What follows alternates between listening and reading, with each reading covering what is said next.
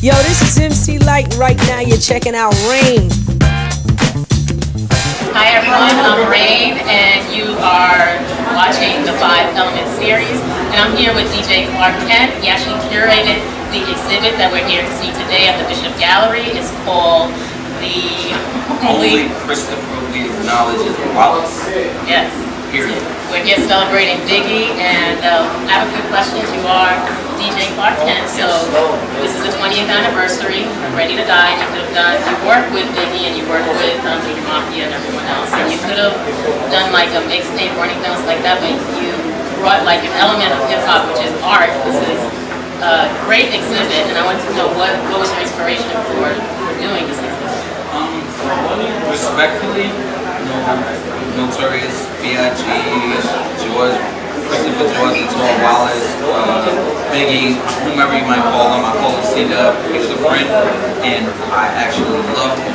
So when the thought came to do something that represented the 20th anniversary art-wise, when I was spoken to about it, it was practically impossible for me to say no.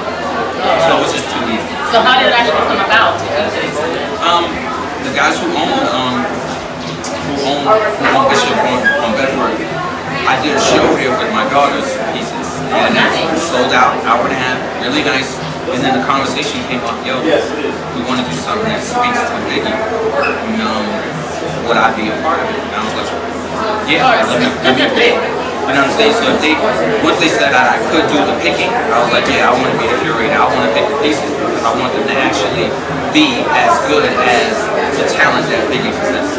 Right. So how did you come about? Like there's so many amazing paintings here, and not just painting, there's knittings, there's a lot of different artwork. So how did you go about just deciding what was going to be exhibited? Everything that I looked at, first of all, it was a ton more. But everything that I looked at, if it didn't like hit me here, it didn't get on the wall. So it had to make me feel that somehow. It had to make me feel something. If it didn't make me feel something, it wasn't in the wall. And everything I looked at, the idea was these people are putting in representations of my God. So if you're putting a representation of the greatest rapper of all time, the greatest rapper. Oh, you heard it from DJ Clark Kent. He said the greatest rapper ever. Period. If you're putting in, if you're submitting something to represent that guy, to show a respect, then what you do has to be stellar. You can't just scribble scrabble. You can't throw me a sketch that was, yes, cool. It's your representation. It's what you felt. But when I was picking, I wanted it to go. I wanted it to say, I understood what this guy meant to me. And it's like I said, it's a great representation. A lot of different paintings and knittings, and just there's a piece with records. It's just really great, and I think you did a really great job. Oh, of course, you didn't do that piece though, right? No. You wanted to scratch the records when you were looking at them. But to me, it was creative, and as a DJ, it meant a lot to me, considering the records they used were Biggie records. So that spoke to me very much. So I like that you said you have the exhibit with your daughters, and you have this exhibit now, so you're definitely into the art. Yeah, I'm into art. I can appreciate craftsmanship. As a producer, making records and DJing is an art. So I can look at other forms of art and have an appreciation for it. And it's just something that happens to you when you look at things, when you visualize things, and when you the connection you get when you see a picture. Right. That's you loving other artists. And I think anybody can have a connection to something if there's a story to tell. If there's a story to tell, when they're looking at something, they might get the story, and that story will connect to them. Exactly. So everyone, it's at the Bishop Gallery in Bedford, on Bedford, in Bedstuy. Yep. And the exhibit runs until October 17th. Curated by DJ Clark Kent himself. I'll see you again. As we're leaving, I just want to ask, let people know what else you're working on. People always want to know. Well, I have a web series on Complex on the Complex Network called Quick Strike. We talk about sneakers. I'm still traveling the world DJing. I guess that's why I don't get any sleep. I'm about to You're not supposed to get sleep. I don't need sleep. Sleep when I'm dead.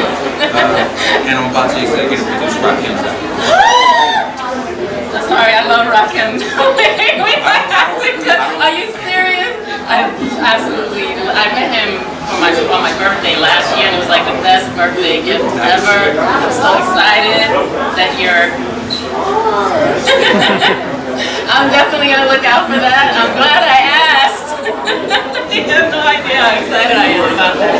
Well, thank you. We got to make sure we get you those videos so you Yes. interview them.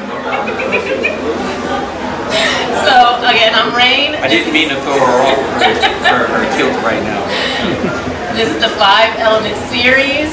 And, okay, actually, quick question, because it is a 5-element series. So, we always ask five key things. So, since you're a DJ and you're a producer, 5 key elements that someone who would want to be a DJ or producer would need.